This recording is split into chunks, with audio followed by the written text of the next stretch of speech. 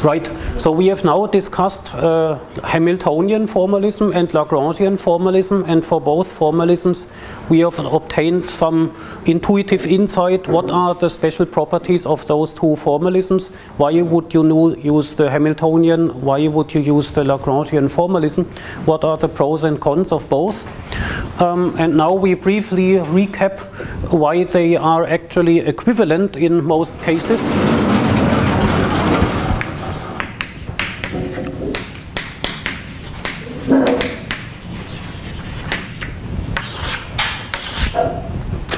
And for this, we simply start with a Lagrangian, and let us assume a Lagrangian which depends on a set of variables q and q dot and nothing else, which is the normal case.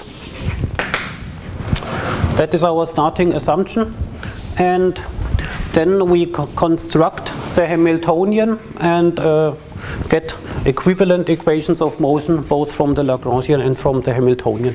So the construction goes like this. We first obtain the canonical conjugate momenta,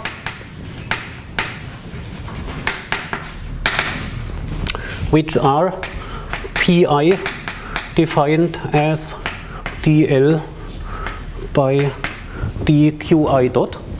And that provides you with some algebraic relationship between pi and q's and q dots, some formula, and then you can construct also a Hamiltonian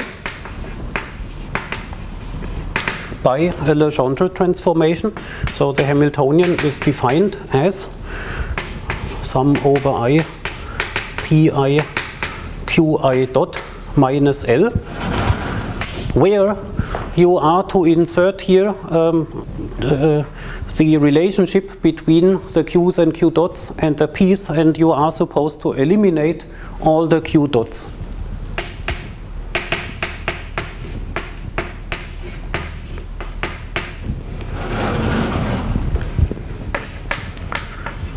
So you can eliminate the qi dots, and then h is a function of the p's and q's only. That is a Legendre transformation. And now we make an assumption which is not always true, but let us assume that the relationship between the p's and the q dots which you are eliminating, that this relationship is unique. So you can uniquely go back and forth between q dot and p.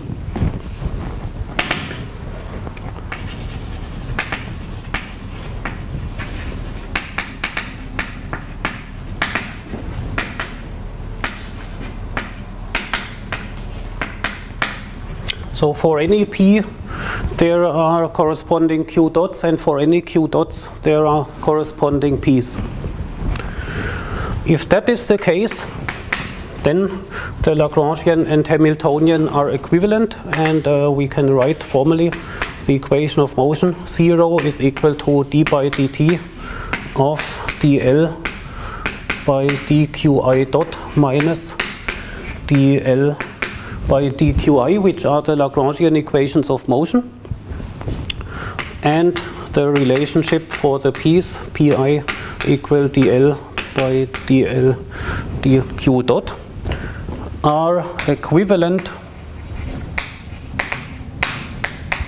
to the Hamiltonian equations of motion, which are pi dot equal to dh derivative with respect to qi, and qi dot equal, that is of course minus, and here plus dh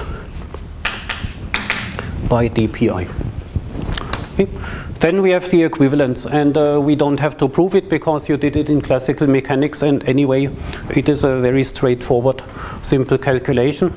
And so under this assumption of this unique relationship going in both directions, Lagrangian and Hamiltonian equations of motions are equivalent, and the Hamiltonian is related to the Lagrangian by the Legendre transformation. Good, and this is the case that you have probably almost always encountered in classical mechanics, or maybe you've exclusively encountered this case in classical mechanics. But now we have seen in our exercise that it's not always so simple. Actually, there are many cases in physics, and in particular in quantum field theory and field theory, where it's not as simple as that. And so let us now discuss this.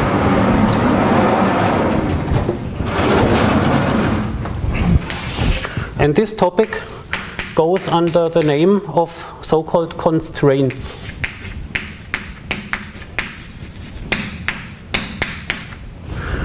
So there can be the possibility of constraints between all those canonical variables. And let us first give us some examples. And afterwards I will give you the general formalism. And the examples should remind you of the exercise. So, in general, there can be problems in going between Lagrangian and Hamiltonian if the relationship between the q dots and p's is not one-to-one.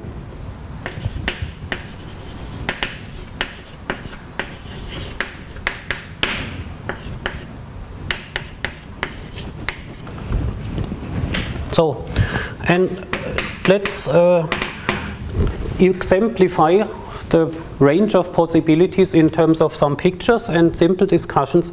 And the pictures will be in a four-dimensional space. We have two coordinates and two velocities,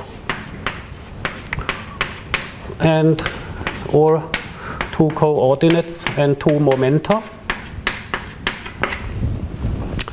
And that is, of course, the same situation as in our exercises.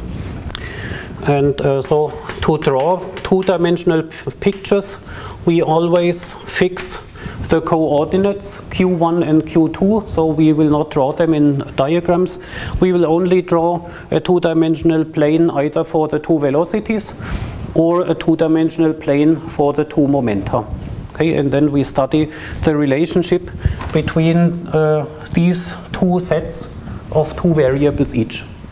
And from the two-dimensional pictures you can then imagine how the multi-dimensional case could look like. Okay, so let's first start by drawing some pictures here. So let's say one picture with q dots on the left, and one picture with p's on the right.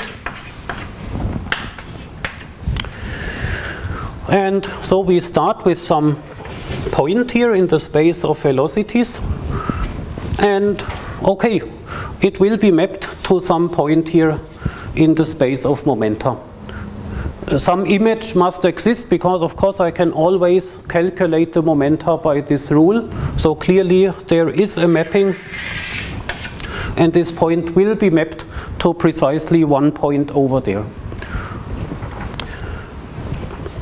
So, but then we can also go a little bit further, and we can, for example, do here some grid lines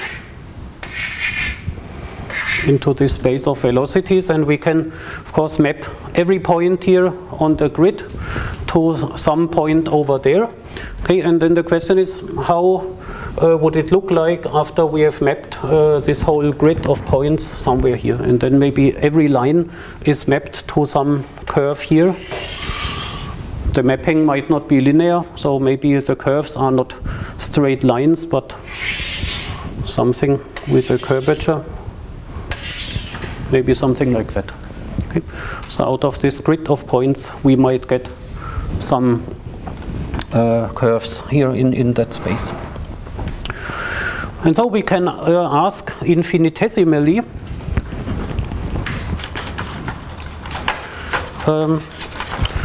characterize the mapping infinitesimally. Okay, starting from this point, we are not interested globally into the full space, but let us just be interested in small perturbations of this point. So let's indicate it by two arrows. And so we might study, okay, if we wiggle around with the point in the two dimensions, what happens with the image? So wiggling in this direction gives us some wiggle here in that direction. Wiggling in this direction gives us some wiggle in that direction. That is the general case. And those two arrows, of course, do not have to be orthogonal. So what do I mean mathematically? So of course you could characterize here some variation by delta qi dot. That would be a description of the two red arrows. And then you get corresponding variations of the piece, delta pi. And how can you calculate the delta pi's?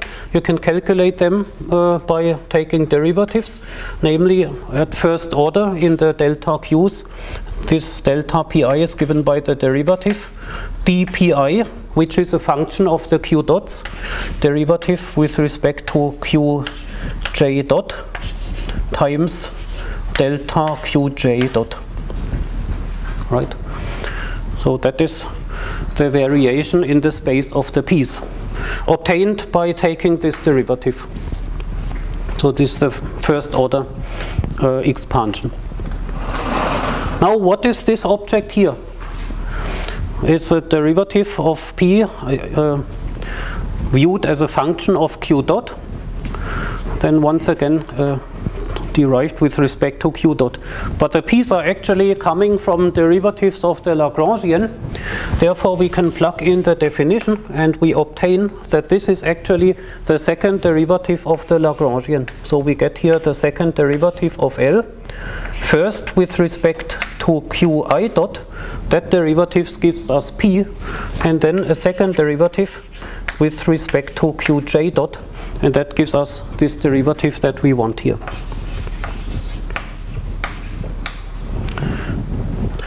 So we see that here there appears a matrix of second derivatives of the Lagrangian with respect to two velocities. That is a matrix with indices I and j. And this matrix determines how these two arrows here, how small variations in the q dot space are mapped to small variations in the p space. That is a matrix we have already encountered in our exercise. And we now see why the matrix is important. This matrix here, which I call Mij, defined as the second derivative of L with respect to qj qi dot. This is a crucial matrix to study the behavior of the mapping between the velocity and momentum space. And so now we can discuss the two basic cases of that matrix, namely the matrix can either be invertible or it can be not invertible. And these two cases behave very differently, and we will discuss both. And of course, generally speaking, you can always assume a matrix to be invertible in physics, and that is the situation where we get a simple relationship over there, but sometimes the matrix is not invertible, and then we are in special situations which we need to discuss. Okay, so let us begin with the first case and assume the matrix M is invertible. And in the exercise, you remember the simple case of two free particles gave rise to such an invertible matrix. So in that case, you see it immediately from the picture. The matrix M is invertible. That means if you start at one phase space point here and you go to this phase space point here, and then you wiggle in all possible directions here in the q dot space, the matrix is invertible. Therefore you get a one-to-one mapping between those wigglings and the wigglings here. So you cover all dimensions of the p space in terms of those small variations. And that means all momenta in this here two-dimensional plane, or in general in the entire volume of the possible momenta, can be reached by this mapping. So the entire space can be reached. at least in a region around the point, but let's assume it to be a global property. And therefore, we get an invertible relationship between the Q dots and the P's. And then we are here on the left blackboard. So that means, first of all, section 113 applies. But we can also say something else. Let's go start here in the Hamiltonian formalism. First of all, we see we can reach any point in the P space. All phase space points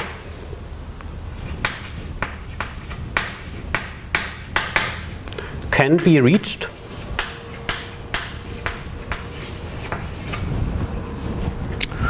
And that means they can also be chosen as initial conditions of our problem.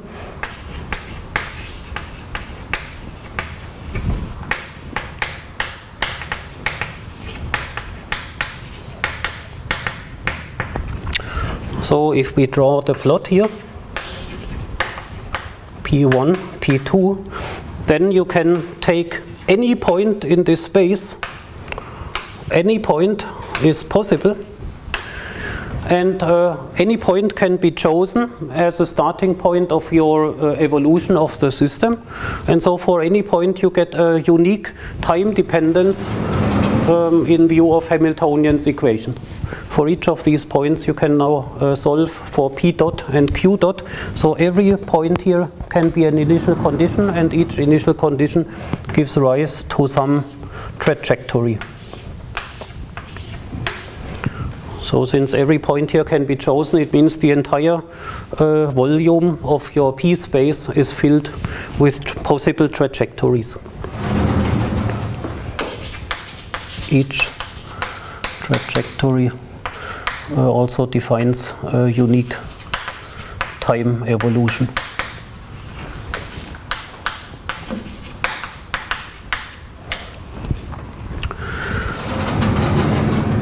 Which is, and the trajectories are of course given by the equations of motion. Now you can ask, how is it in the space of velocities? In the space of velocities, the equations of motion have some unknown behavior, unknown structure, because the Lagrange equations of motion, we do not immediately know what kind of differential equations are these. We do not see, are they first order, second order, what order are they linear or non-linear? We don't know. Here we know what is the type of the differential equation, but in the Lagrangian context we do not know what type of differential equations we get, and therefore at first we cannot really exclude that maybe the equations of motion disallow some of the points here in the space of velocities. Maybe some points, or maybe all of the points here are incompatible with the equations of motion also. But now we know, because we know here the entire P space is filled with allowed points which are compatible with the equations of motion.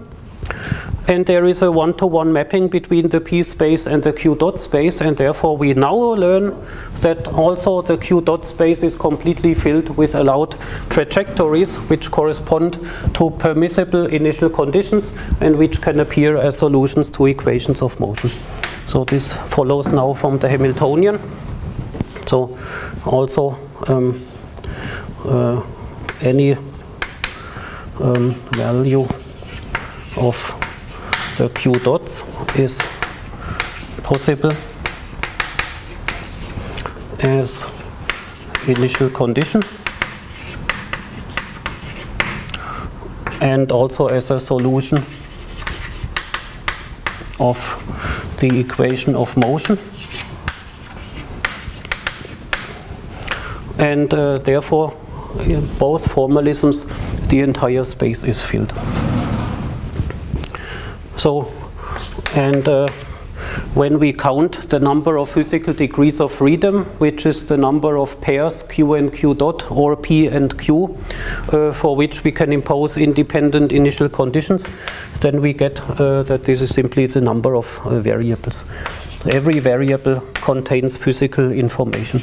Number of physical degrees of freedom, which would be the number of possible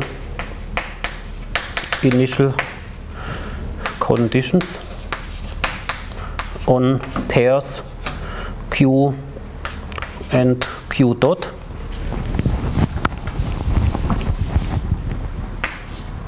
is the number n of Q and Q dot pairs.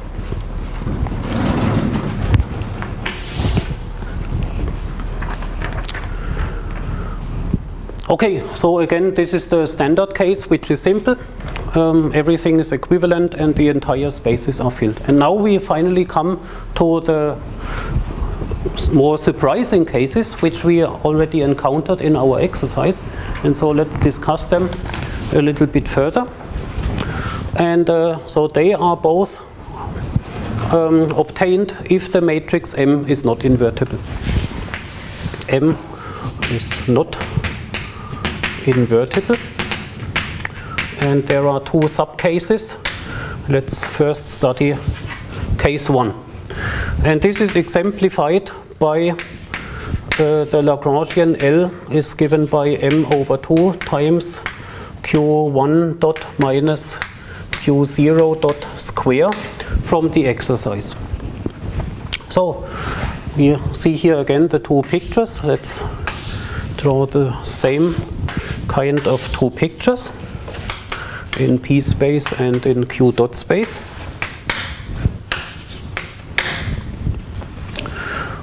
Then we have here our point, which is possible, and its image under the Legendre transformation. Now, if M is not invertible, M is always a finite dimensional matrix, or because we have a finite number of variables. In a finite dimensional case, if you have a matrix which is not invertible, the dimensionality of the image is reduced compared to the dimensionality of the full space. So the image cannot cover the entire space, but the image of the mapping can only cover a space with lower dimensions, a lower dimensional subspace.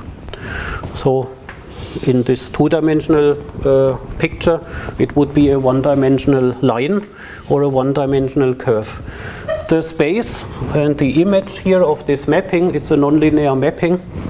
The set of points which exist in the image, this is not a vector space or a similarly simple mathematical object, but it's a continuous, maybe a smooth line, and so the mathematical term is a manifold. So what we get here is a manifold with lower dimensionality than the full space.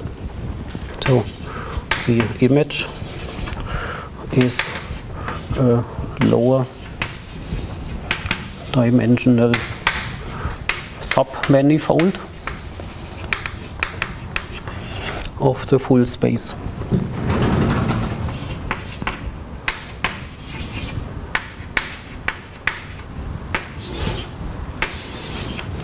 So, and here it's just a curve.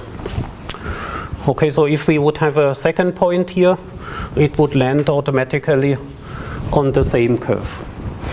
Now, but here in this case, we assume that our initial space is unrestricted.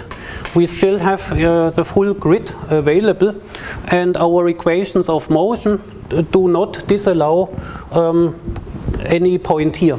So the space of the Q's would still be completely full of possible points. That is our assumption in this case 1. And then we have the situation that a two-dimensional space of points is mapped to a one-dimensional manifold. What does that mean? So let's first write down the original points or trajectories are or cover all of the Q dot space. That is our assumption. And then what do we get? Let's draw again the picture here, some points. All possible points lie on this line.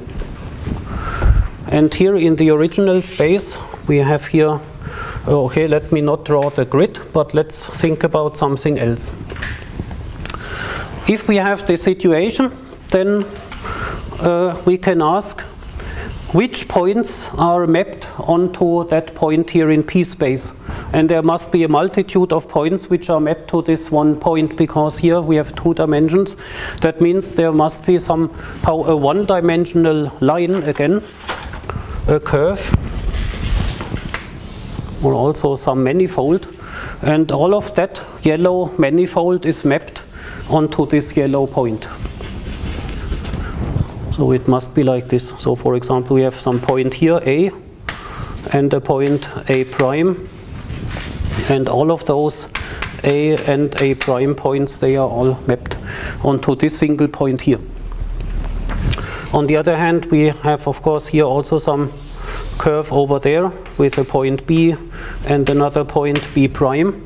And all of those infinitely many points on that yellow curve, they are mapped to this single point over here. So what that means is that we have equivalence classes.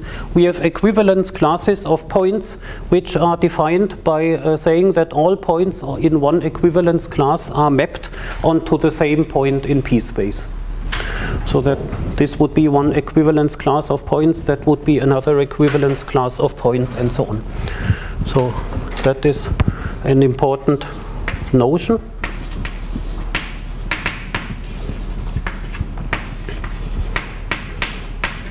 So the situation that we have here defines equivalence classes in our configuration space variables. Then we can also look at trajectories. Let's look at trajectories. Where is another color?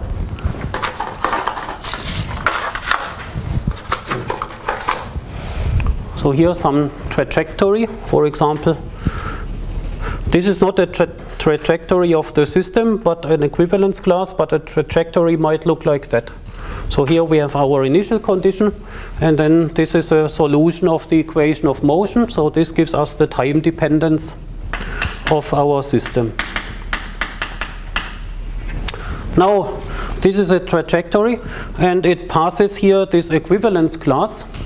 But this point is completely equivalent to that point or to any other point on the line. And so for every other point on the trajectory, there is an entire equivalence class of points with the same physical meaning. So for example, we could also look at the following trajectory, which starts out the same way, and then it somehow deviates, and it goes on like that. So here is a trajectory prime, and both blue trajectories are physically equivalent because they are mapped to the same trajectory here in P space. And so you see that the initial condition on both blue trajectories are of course the same. They start at the same phase space point, and also they remain identical for a while, and then at some point here they start deviating.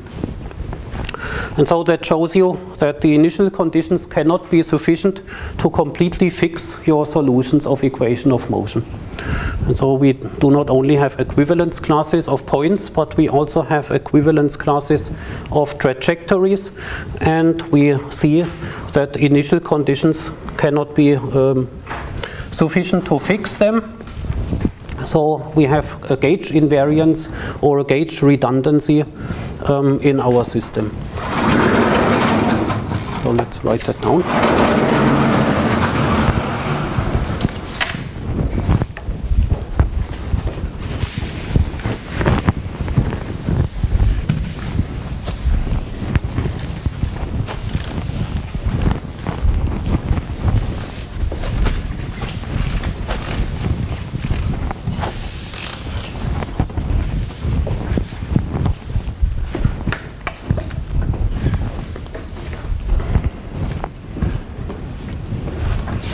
So here.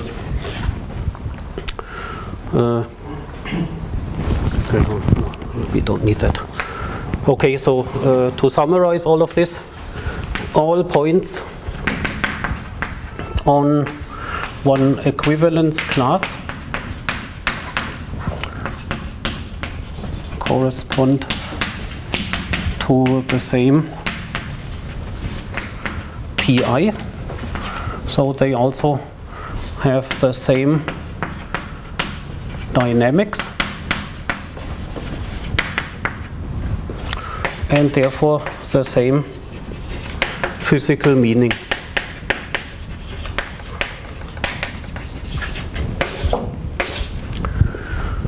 Therefore, there is not a one-to-one mapping between the variables and physics, but there is a many-to-one mapping between the variables and the physics. So we have a redundant description. Redundancy in our description. We have more variables than we would strictly need in order to describe physics unambiguously. So infinitely many trajectories in this Q and Q dot space.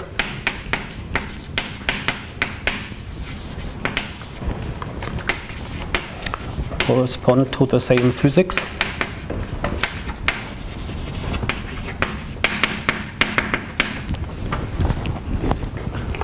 And that corresponds to having gauge redundancy.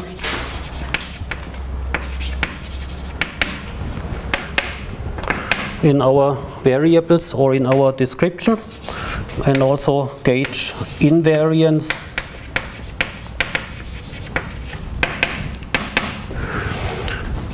and for example we can do a gauge transformation of our solutions.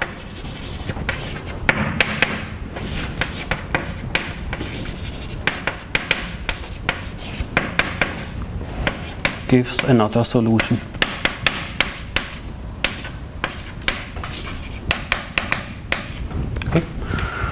So something like this, going from one blue trajectory to the other one, would be a gauge transformation. And you don't change the physical meaning of your solution, but you change the variables of it. That is a gauge transformation.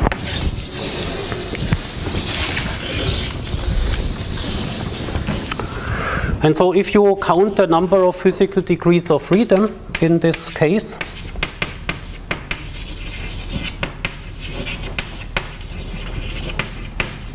you would, of course, say that the number of physical degrees of freedom is less than the number of variables here, because there are redundant variables, and so it's smaller than n, smaller than the number of variables.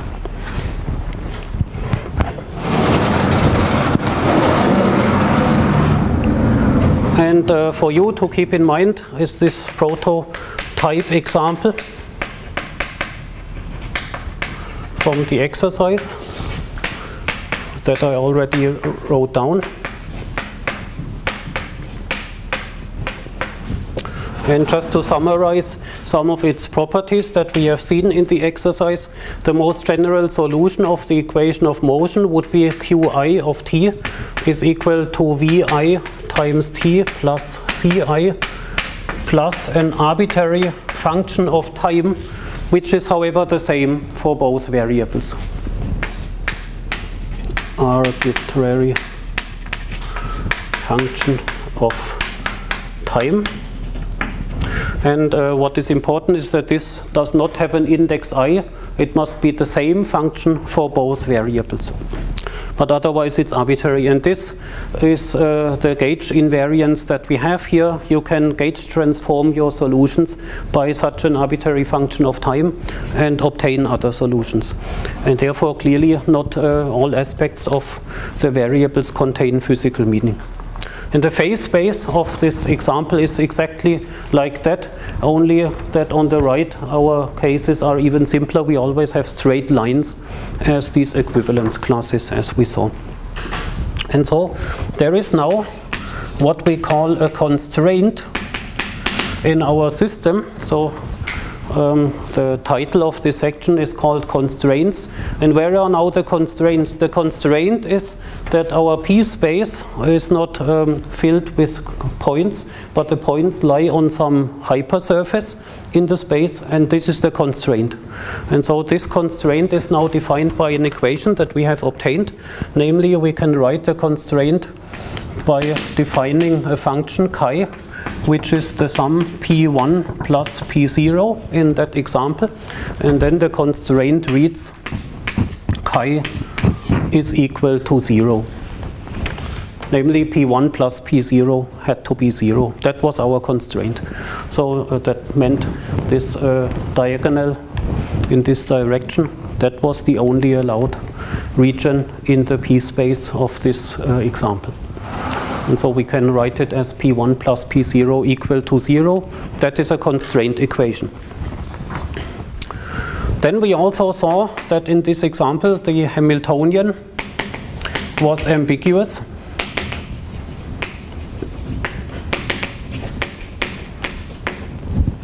So it cannot be just obtained by the Legendre transformation, but it's obtained in a more complicated way.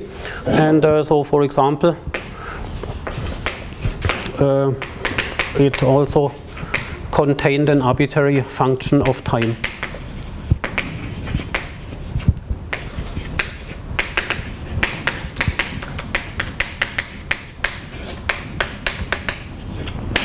So there is an infinite set of different Hamiltonians which correspond to the same system.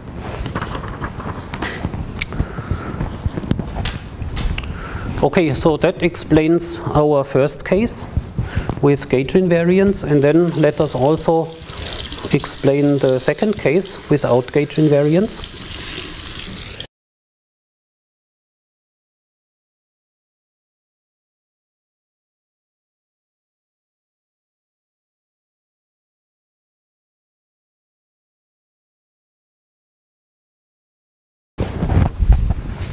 So again, let us assume that the matrix M is not invertible. And then we have a second case, case 2. And now the picture is quite obvious what to expect. Namely, we have here the P space and here the Q dot space. And as before, since a finite dimensional matrix is not invertible, its image cannot cover the whole space, but only a submanifold of lower dimension. That is the same as before. But now, in this case, if we go back to the Q dot space, we also have a reduced dimensionality.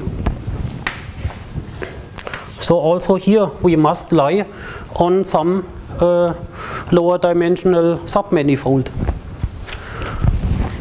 And then any Q dot or value outside of this curve doesn't exist, cannot appear as an initial condition or cannot appear as a solution of the equations of motion.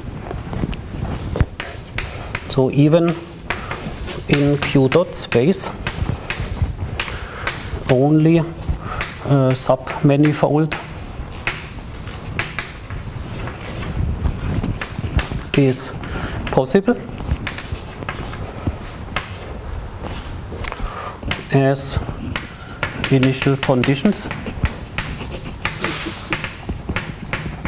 or as solutions to the equations of motion.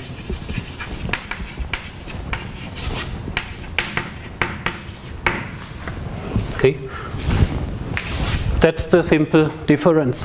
And there is not much more that one should say in general. Let me also remind you of the prototypical example.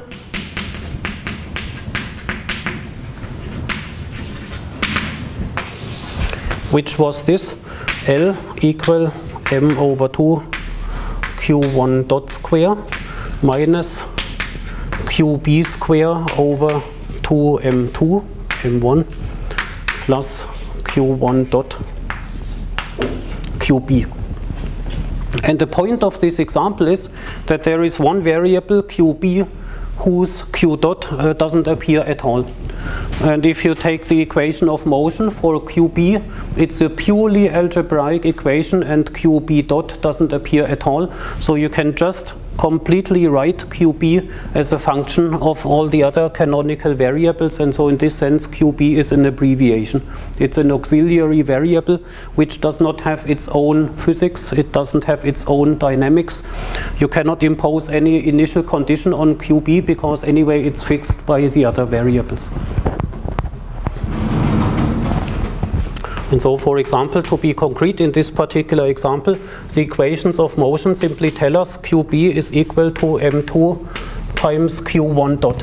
So once you know the dynamics of q1, QB is completely fixed. Its initial conditions are fixed and its time evolution is fixed as well. So you could say it's an abbreviation, or sometimes called auxiliary variable.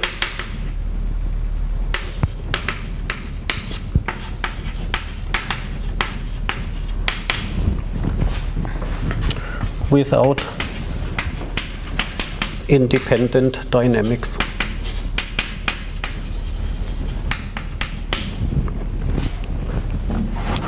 So, and then you can plug this in, and in this particular case you obtain then the equation of motion m1 plus m2 times q1 double dot is equal to 0. So we see that q1 is just a free particle, and therefore we have 1 degree of freedom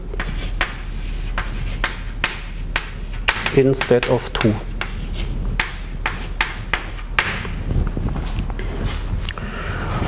Now, also to connect this to the language of constraints.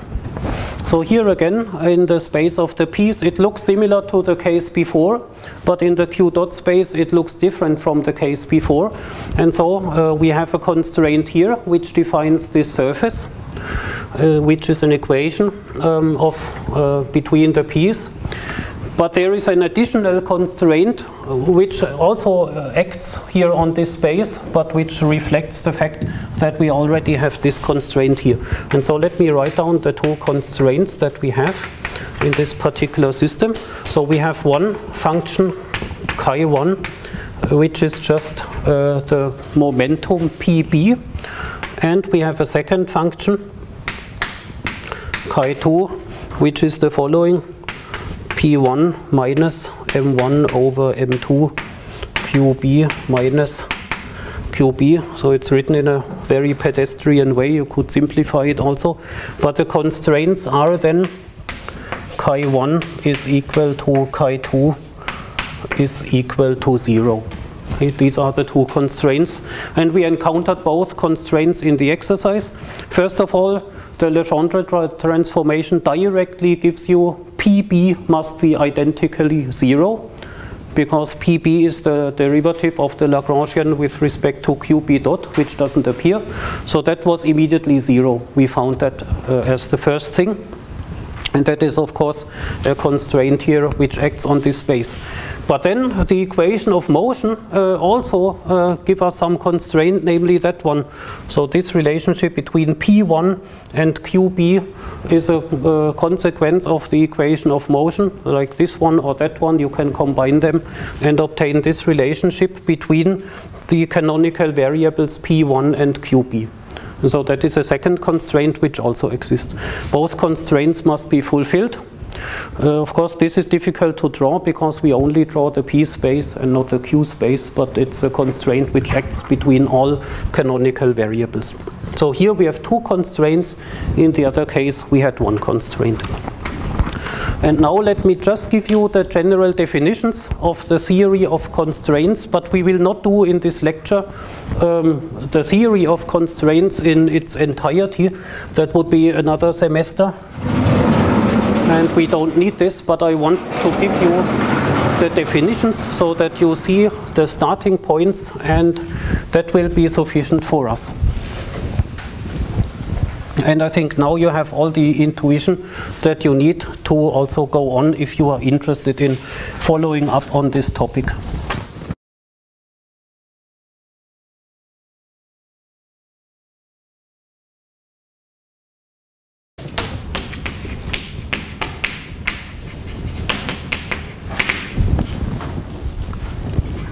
So, general definitions.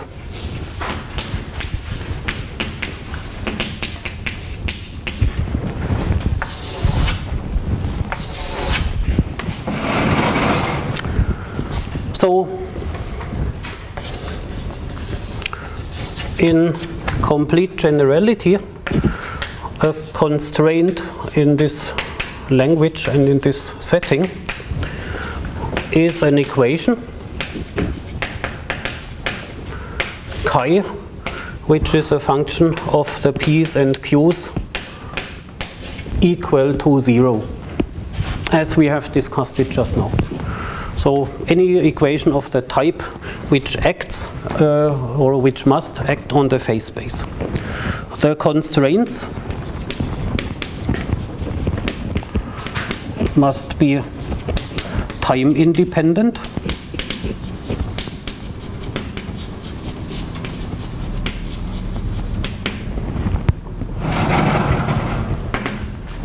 and the time evolution is now given by Poisson brackets. So you can write the time dependence as a Poisson bracket of chi with what is called a total Hamiltonian HT, and that is 0 if all the constraints are satisfied. So here this HT is what is called total Hamiltonian.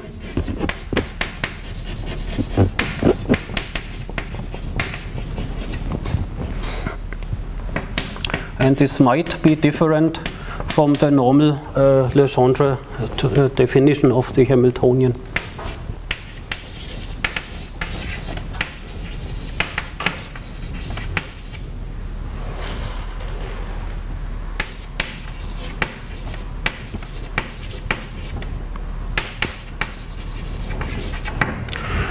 So this total Hamiltonian must be defined in such a way that it really defines the correct time evolution of the phase space variables, such that its equations of motion are compatible with the Lagrangian equation of motion, and that is not always the case if you have those constraints. It's not always the case for the standard definition if you have constraints, and therefore you must modify the Hamiltonian in an appropriate way.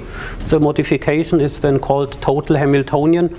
It generates the time evolution, and then the constraints are defined in such a way that if they are satisfied at one point in time, they are satisfied at all points in time. Otherwise it would be inconsistent. So, and in general there are many constraints.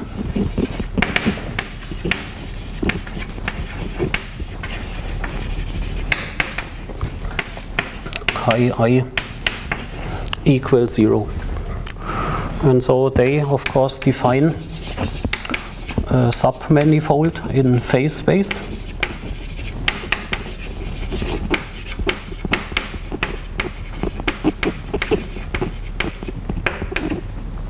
And all initial conditions and all trajectories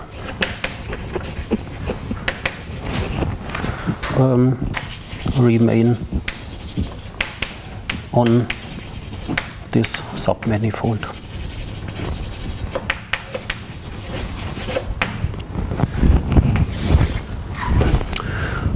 Good.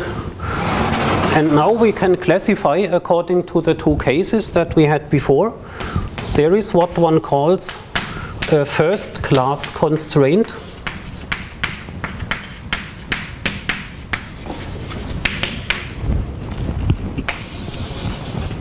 A first class constraint has the following Poisson bracket. Poisson bracket of first class constraint with all possible constraints must be 0, or is 0. That is the definition of a first class constraint. If its Poisson bracket with all other constraints vanishes, then it is called first class. And obviously the opposite defines second class constraints.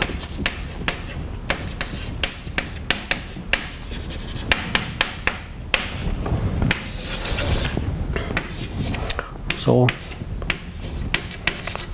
second class constraint has at least one non-vanishing Poisson bracket with some of the other constraints. So there exists another constraint for which the Poisson bracket doesn't vanish. And okay, out of all these constraints, you have many equations, so you have a system of equations. You can rearrange the equations in the usual way and obtain equivalent systems of equation. So you can optimize how you order the constraints, and for example you can disentangle as much as possible your first class and your second class constraints, right? I mean, an equation, this system of equations is not unique. You could multiply chi2 by a factor and so on, and in this way obtain other but equivalent equations. So by performing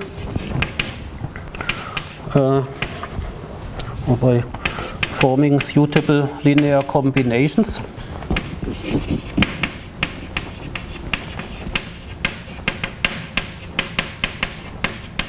we can always disentangle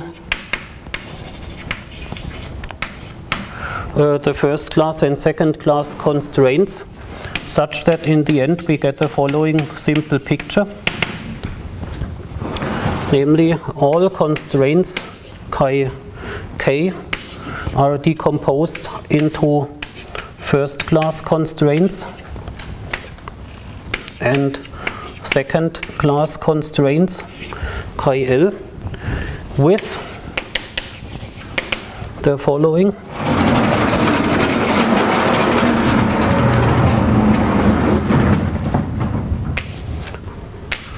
The Poisson brackets of the second class constraints chi L and another second class constraint chi M. This Poisson bracket now gives us a matrix with indices Lm, CLm, and this matrix is invertible. This matrix is invertible. If you have reduced it to such a matrix which is invertible, then you cannot reduce it any further. So because you could always add a first class constraint to a second class constraint and then it remains second class, right? If you add first class plus second class, it becomes second class.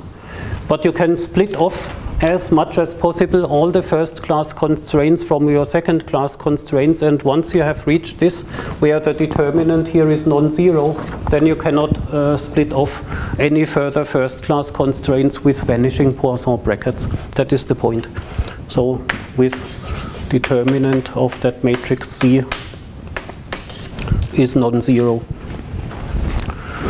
Then you have completely disentangled your constraints into some which are definitely only second class and others which are completely first class and somehow no mixtures.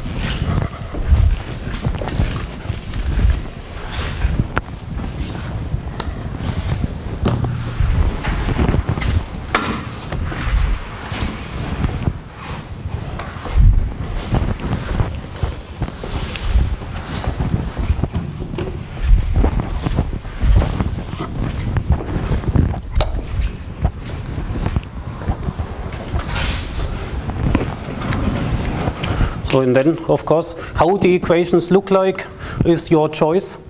You can optimize the equations however you like them, multiply with factors, do some other linear combinations, and so on.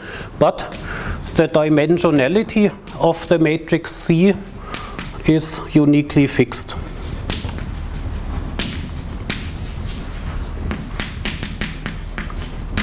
And you cannot change it by forming ingenious other linear combinations. So there is a fixed number which comes from the structure of your system, a fixed number of second class constraints. You cannot reduce them or increase them. In this sense, there is a fixed number of second class constraints. Now, what do we know about this number of second class constraints? It is the number of second class constraints is the dimensionality of that matrix C. And what do we know about the matrix C? The matrix C is antisymmetric because the Poisson bracket is antisymmetric. And so we have an antisymmetric invertible matrix. Do you know anything about an antisymmetric invertible matrix? What could be its dimension? How many entries? 1 by 1?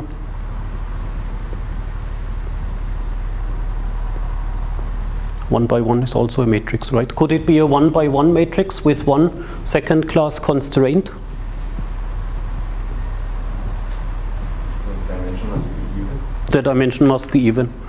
So there can be no system with one second class constraint because one second class constraint would give a contradiction because of the antisymmetric Poisson bracket. So there must be an even number of second class constraints, and the dimensionality of that matrix is even. So since C is antisymmetric and invertible, there is an even number of second class constraints, and there is at most a possible exception for fermionic systems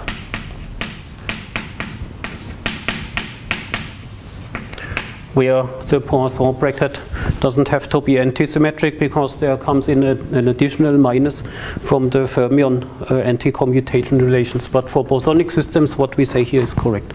And so now let's just finish this section by some interpretations.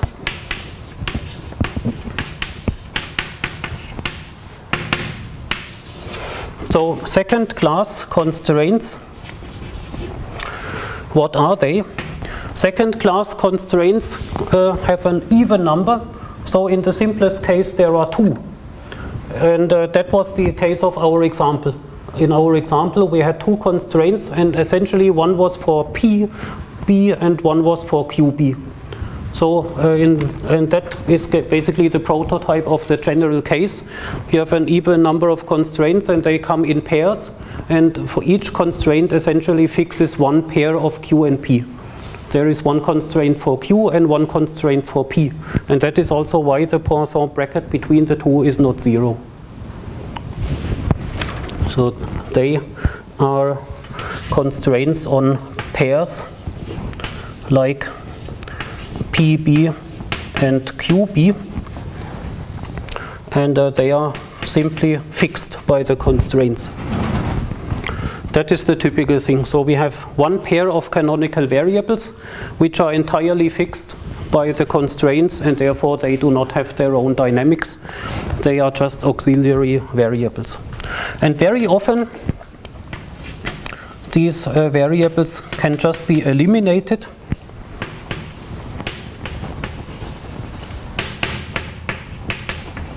from the Lagrangian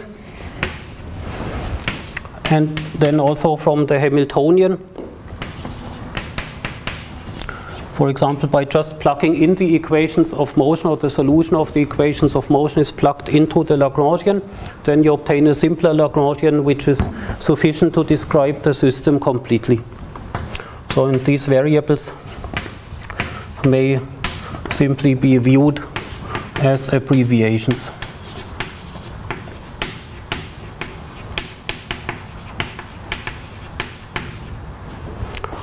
For some expression of the other variables, so typically for their solutions of the respective equations of motion.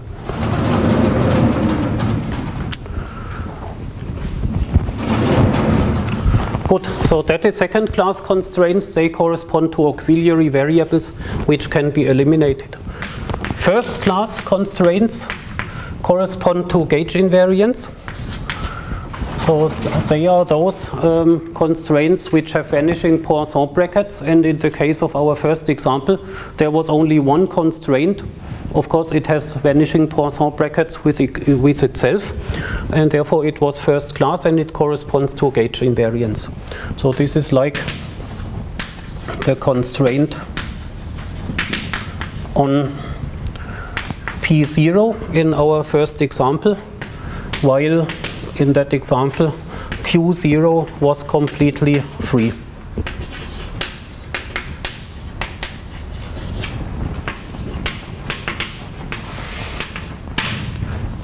So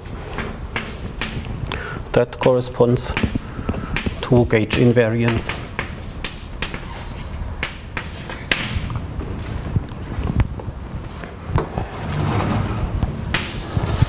Okay, and now let me only give you some indications for how you can go on.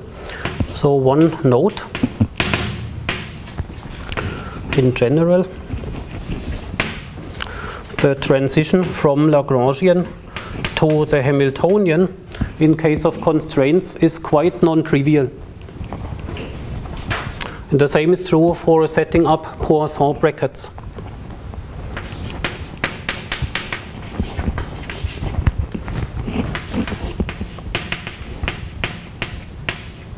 And in particular, in the quantum theory, Poisson brackets should be converted into commutators. Therefore, also setting up the correct quantum theory commutators is non-trivial. So the standard Legendre definition of the Hamiltonian is often not sufficient, and Poisson brackets cannot be used for commutators. For example, if you have the constraint P is 0, like we had, then you cannot impose a commutator.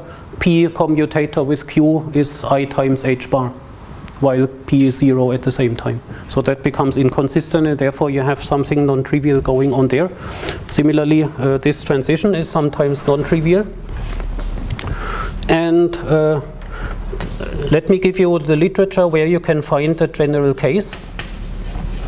The completely general case is discussed in a very nice and very complicated book by Enno Teitelbaum.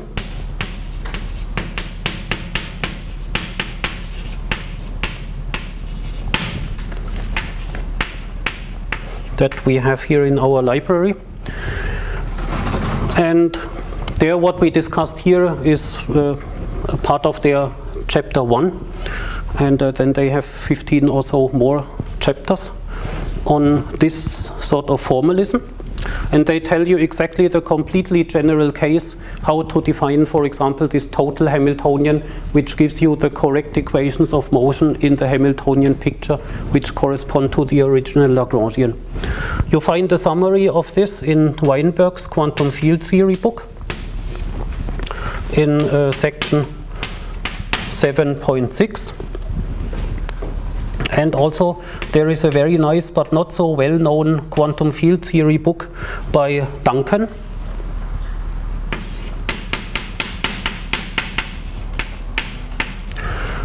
His book is extremely similar in the approach to Weinberg's book, but the explanations are often written in a different way, and so the two books complement each other very nicely. So he has also essentially the same content on this topic here. And so what I want to tell you now is that we do not need the completely general formalism in this lecture. What do we need?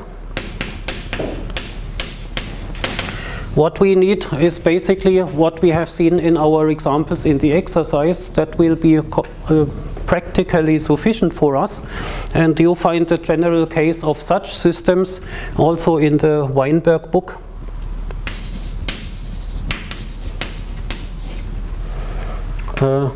Seven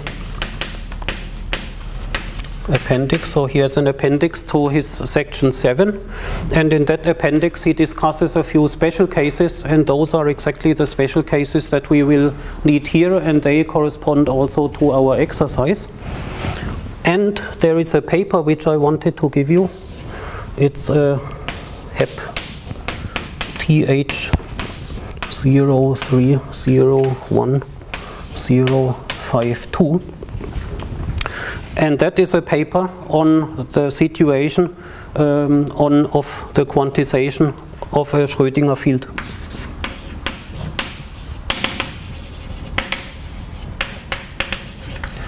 That is a case which is kind of important, not very important, but a little bit important for us.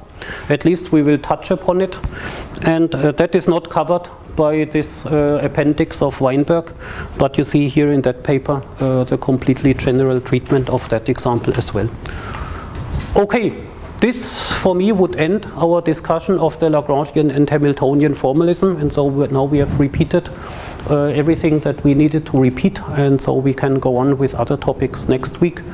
And for the rest of the lesson today, we can now come to the exercise. Unless you